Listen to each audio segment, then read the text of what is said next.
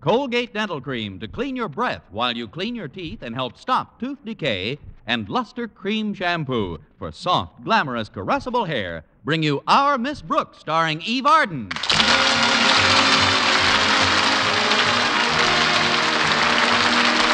It's time once again for another comedy episode of Our Miss Brooks under the direction of Al Lewis.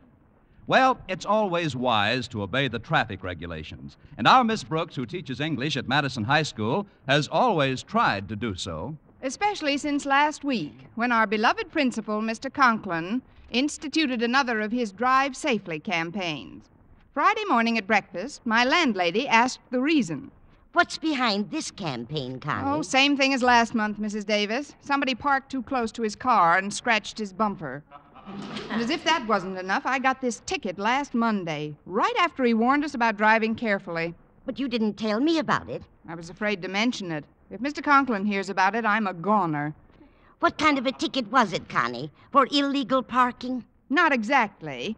It's for speeding, going through a red light, reckless driving, driving on the sidewalk, and hitting a fruit stand. Well, my goodness, a person's entitled to a little fun once in a while. You don't understand, Mrs. Davis. None of it was my fault. Oh, who was driving? Nobody. I know you haven't much money, Connie, but if we sell my Hudson, you can go away for a nice long rest. I may go away without selling your Hudson. Fortunately, I asked for a trial by jury. I'm sure I can prove my innocence to them. I'm sure you can, dear. Now, how about proving it to me? Of course. I simply ran out of gas, Mrs. Davis, so I parked my car on top of a hill and walked down to get some. Then some idiot tried to squeeze into the parking space behind my car, and in doing so, pushed it hard enough to start it rolling. When it came to a stop against the fruit stand, I ran over to try and back it off the sidewalk. That's when the policeman came over and wrote out this ticket. But, Connie, why didn't you apply the brakes before it hit the fruit stand? I told you I wasn't in the car. Oh. Well, couldn't you explain that to the policeman? I did, but he insisted that driving from outside the car is very dangerous. Anyway, he wouldn't listen to reason, and I've got to be in court today at 2 p.m. But school won't be over by 2. For me, it will. My problem now is to get off without Mr. Conklin knowing why. Oh, that's Walter Denton. He's driving me to school today. The mechanic is still picking peaches out of my fan belt. Come in, Walter. I'll put up some more toast. Walter always likes to have his second breakfast with us. Greetings, most radiant sun in my universe. Sit down, Walter. I haven't come up yet. What makes you so chipper this morning? The movie I saw last night, William Bendix and Johnny Holliday. It shows that no matter how underprivileged you are, or that even if you run afoul of the law, there's still a way out.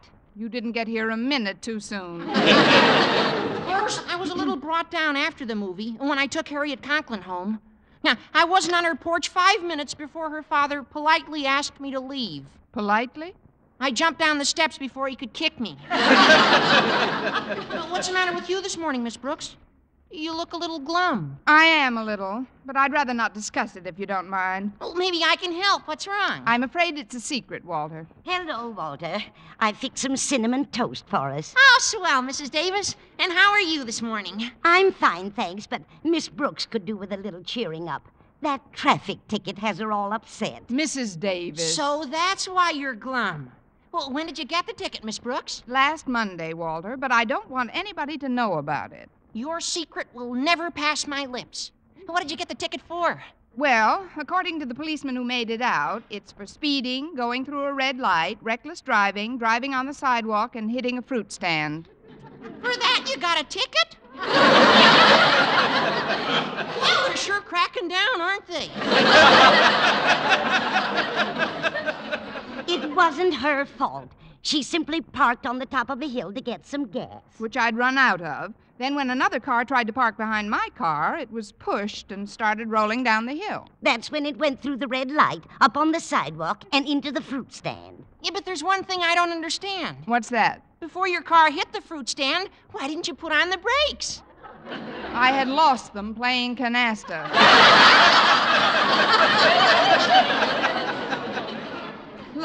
explain the gory details on our way down. Right now, I've got to figure out some way to get out of school so I can appear in court at 2 o'clock. Well, I've got an idea, Miss Brooks. Why don't you just take the ticket down and show it to Mr. Conklin?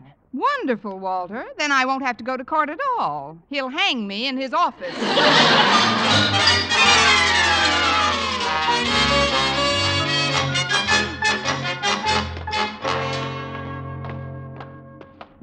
We seem to have beaten Mr. Conklin to school this morning. His office door's open and he's not in it. Well, it's just as well. I'll have another few minutes to think up a good excuse for wanting this afternoon off. I'll keep you company till he shows up. Hey, come on, let's go in. All right. Say, what's this by his desk? It's a fishing rod. Boy, look at this swell trout fly on the hook. Oh, I'm real good at fly casting. Hey, watch this, Miss Brooks. Look at me, I caught a wastebasket. That isn't all you'll catch if Mr. Conklin walks in. Oh, it's pretty early for him. I guess old Marblehead, Mr. Conklin, is planning a little fishing trip after school. Oh, boy, that's a life. Yeah, it must be fun at that. Fun? Here, Miss Brooks, just heft this pole. Go ahead, grab hold. Like this? Right. Now, toss the hook at the wastebasket. Go ahead, you won't hurt anything. Oh, but I've never done anything like this. Oh, well, just throw it back first and then forward. Well, there's nothing to it. Like this? Oh, Gad!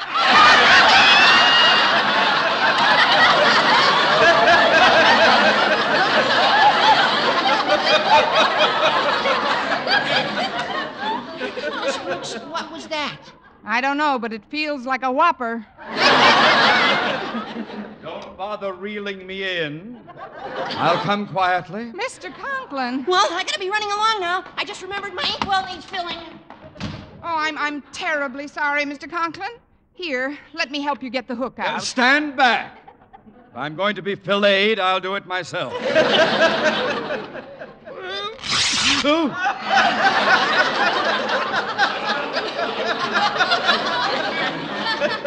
There. It's out. So are you. It's just a little rip behind the knee of your trousers. I'll sew that up in no time. Never mind, Miss Brooks. I'll have them repaired and send you the bill. Oh, good. Mr. Conklin, I know you're not the type of person to hold a grudge. Oh, I'm not, am I not? No, sir, you're not, sir, you're not. That's why I'd like to ask you if I might have this afternoon off. What? Miss Brooks, as much as I need the rest, request denied. Oh, but it's urgent, sir. That will be all, Miss Brooks. But Mr. Conklin... Dismissed! Aye, sir. Hi, Miss Brooks. Oh, hello, Harriet. I haven't seen much of you lately. Where in the world have you been keeping yourself? Me? I've been fishing. Fishing? You? That's right. You should have seen the one that just got off my hook.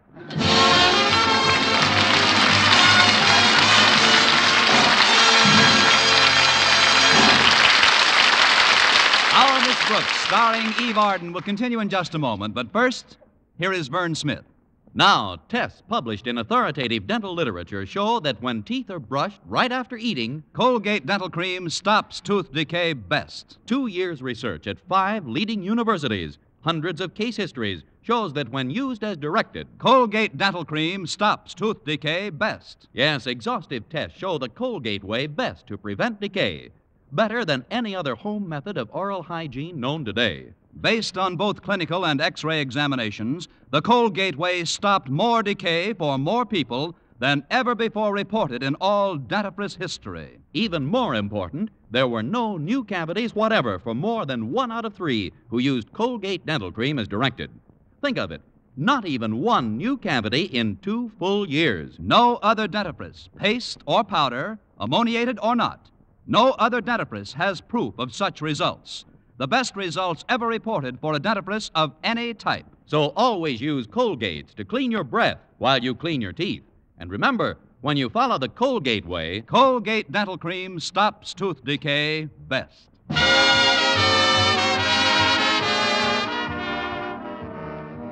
Well, I spent every moment between morning classes trying to devise some way of getting out of school gracefully to make my appointment with the 12 good men and true in traffic court. By lunchtime, I still hadn't thought of anything and could visualize myself as posing for snapshots with my license plates hanging on my chest. However, when I met Mr. Boynton in the school cafeteria, I thought it best to conceal my dilemma. Oh, here's a nice table, Mr. Boynton. Let's sit down here. All right, Miss Brooks. May I hold your tray? If that's your best offer, go ahead. Thanks, Mr. Boynton. Your gallantry is quite overwhelming this afternoon. It was very nice of you to pay the check for all this food. Oh, don't mention it, Miss Brooks. With that tray in your hands, I realized you'd have difficulty reaching into your purse. That was very thoughtful. You can give me back the 50 cents anytime. No hurry about it, Miss Brooks. I know that you know I like to keep my books straight, and you always pay your debts, so why should I worry about it?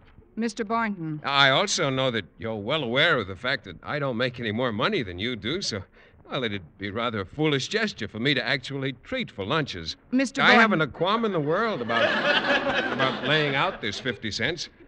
I know I'll get it back. Maybe not today, maybe not tomorrow, maybe not even this week. But I know that someday, some way... Thanks.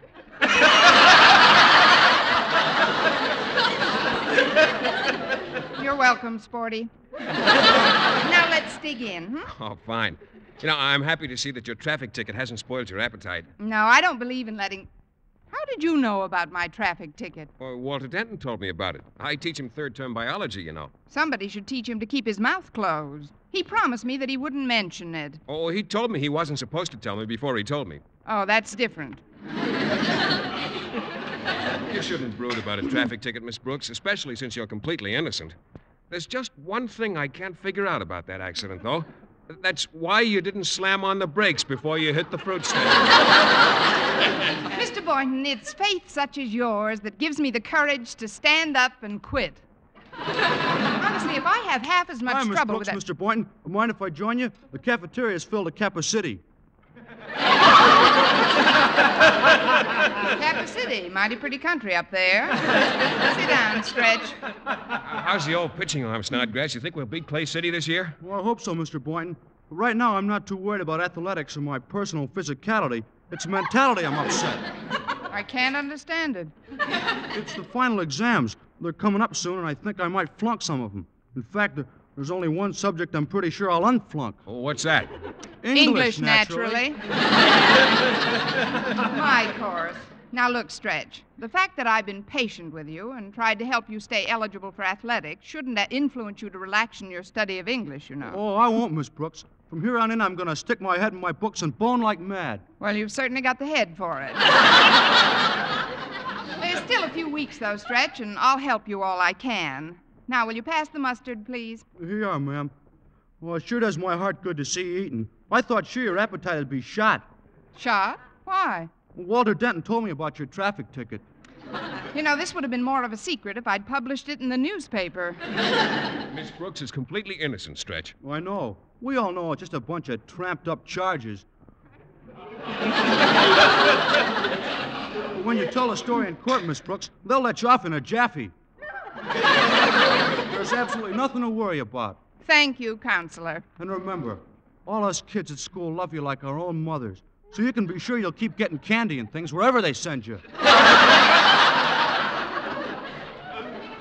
They're not sending her anywhere, Stretch. Miss Brooks is going down to court, stand trial, and she'll be back with us in a matter of hours. Why, certainly, Stretch. Of course, if something should go wrong... Well, is there any little gift or something you'd like to take with you? Yes, Mr. Boynton, there is. I saw a wonderful doll in Sherry's department store the other day. It's called a Tiny Tears doll. Oh, I've seen that. She cries real tears when you squeeze her. Well, lots of dolls do that. You keep out of this. I always say it's up to the doll and who does the squeezing. But I thought that a doll would be nice company in the cell you two have assigned me. Oh, gosh, Miss Brooks, I didn't mean it that way. I was Hi, only... folks. Mind if I join the group? Well, if it isn't Paul Revere. I told Miss Brooks that you told me, Walter. What? Fine blabbermouth you are. Oh, look, Miss Brooks. I only told the people I thought would want to help you, like I do. I'm sure he meant well, Miss Brooks. We would like to help you plot some sort of a defense. I appreciate your interest, Mr. Boynton, but my immediate problem isn't the court itself, but how to get there. If you'll all excuse me now, I'm going to primp up a bit and take one more crack at Mr. Conklin. Oh, certainly, Miss Brooks. Lots of luck, Miss Brooks. Yeah, take a crack at him for me, Miss Brooks. I mean, see you later. Thanks for trying to help, boys. Oh, boys, there goes a fine, upstanding young woman. Those are the best kind.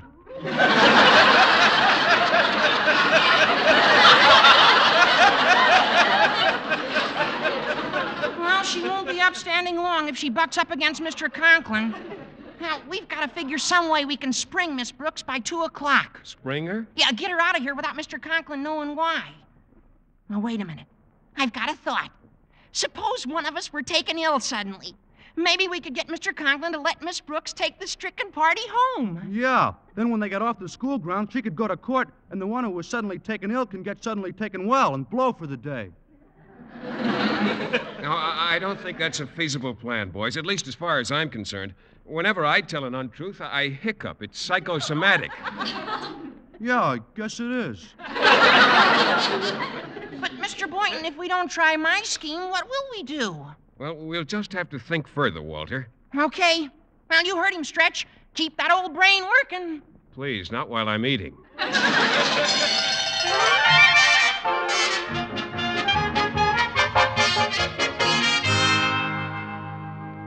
I'm all finished with lunch, Daddy. I just thought I'd stop by your office and see if you wanted something. No, thank you, Harriet. I'm quite full. I've been eating my heart out.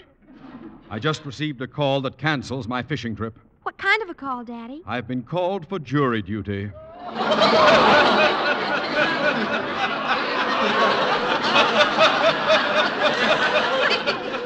can't you get out of it, Daddy? Harriet, shirking one's civic duty is totally un-American.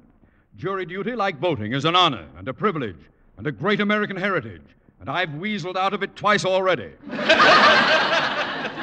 I wouldn't have to be there at all today if it wasn't for some stubborn female who insisted on a jury trial for a traffic violation. She'll get a jury trial, all right. But, Daddy, when do you have to leave school? At 1:30, Harriet. And whatever you do, keep my going a secret. The minute anyone knows I'm off the grounds, they start cutting classes. They've got all sorts of excuses, but I know it's the weather. On these lovely days, cutting is a great temptation. Is that why you were going fishing, Daddy? Hush, child. Run along to your next class. Okay, Daddy. See you tonight. 6 months I've been looking forward to casting this rod. Oh, what a beauty you are. Come in. Oh, it's you again. What now, Miss Brooks? I'd like to go home, Mr. Conklin. I don't feel well. Not 4 hours ago, you harpooned me with a fishhook. And now you don't feel well. I'm not just thinking of myself, sir. It's the students. I might be suffering from something contagious. Excuse me, Miss Brooks, but I've got to talk to Mr. Conklin. What do you want, Denton? I'd like to go home, Mr. Conklin. I don't feel well. Well, what do you know, Miss Brooks? Denton's caught your malady already. Beat it, Walter. I'm working this side of the street.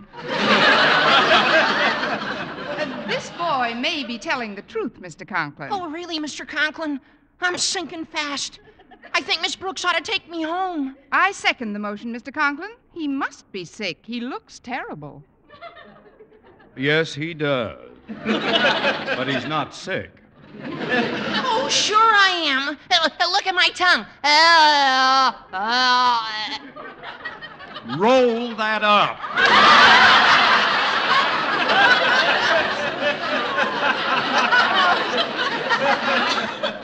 And now put it back in its holster. I'd better take him home, Mr. Conklin, before this spreads.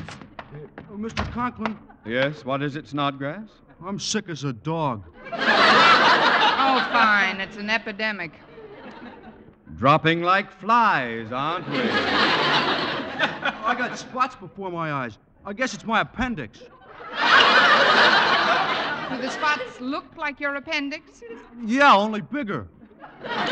Then would you say they look like my appendix? Well, I got other things, too, like rheumatism. And infiltration of the sacroiliac. And, How about hardening of the artilleries?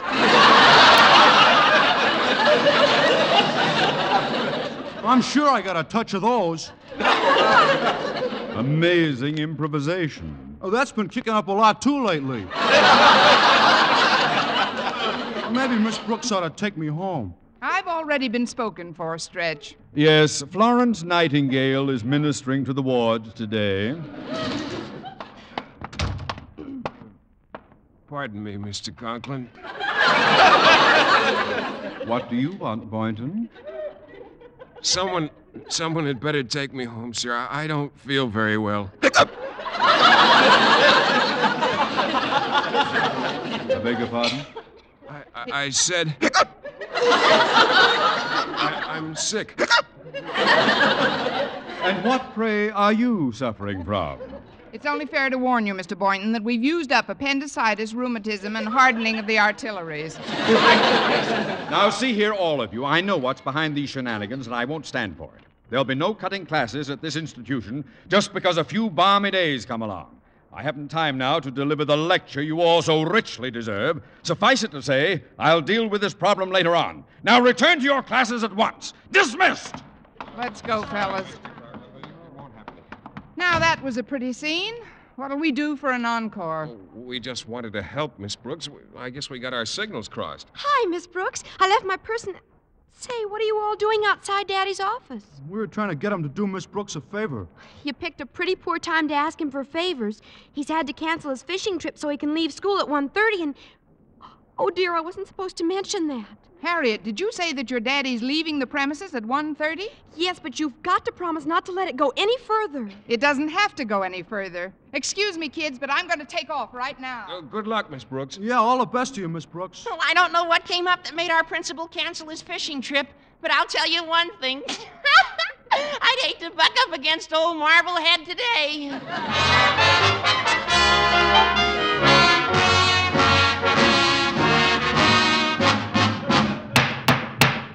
Your Honor, as a firm believer in our American system of justice, I have confidence in the fairness and impartiality of this jury, and if it pleases the court, I should like to address my remarks directly to them. Ladies and gentlemen of the jury. Yes, Miss Brooks? I wonder how long it takes to become a trustee.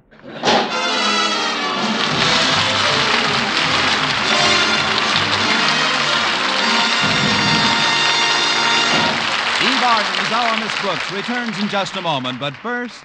Dream girl, beautiful luster cream girl. Tonight? Yes, tonight, show him how much lovelier your hair can look after a Luster Cream shampoo.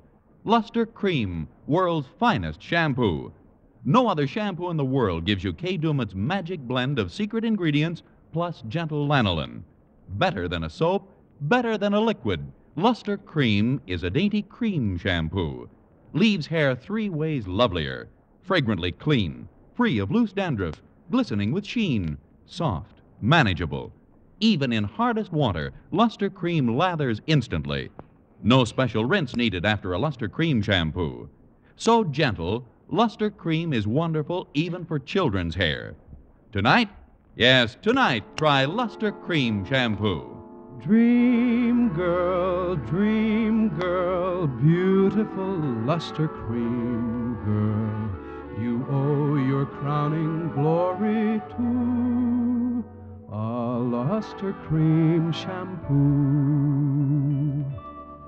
And now, once again, here is Our Miss Brooks. Well, I finally told the whole story of the accident, and largely so he could get out of court in time to go fishing, Mr. Conklin joined the rest of the jury in letting me off with a rather severe fine. That was Friday. The next 2 days were spent in a mad, gay whirl of sorting through those of my personal belongings which would bring the most in a hock shop. But Sunday afternoon, I determined to relax, so I headed for our front porch. Hello, Connie, dear. Look who I've invited for tea. Why, it's Walter and Harriet. Hello, Miss Hi, Brooks. Miss Brooks. I'm here, too. Mr. Boynton. Well, this is a surprise. Hello, Miss Brooks. Oh, hello, Mr. Conklin. I think you've been punished enough, my dear, so when Mrs. Davis asked me to tea, I took it as an opportunity to bury the hatchet. Oops. I didn't mean it literally. Come back here. I brought my portable radio along. I thought maybe we could hear the ball game while we're having tea. Not now, Walter. Miss Brooks wants to relax. Somebody just stopped in front of the house. Yes, he's coming up to the porch. Pardon me, folks, but I've lost my road map. Can somebody tell me which way is due west? Oh, sure. It's on your left. That is if you're driving due north. Of course, if you're driving due south, then due west is on your right. Unless you're left-handed, then you drive straight up. Just what is your destination, young man? Hollywood, California. My name is Steve Allen.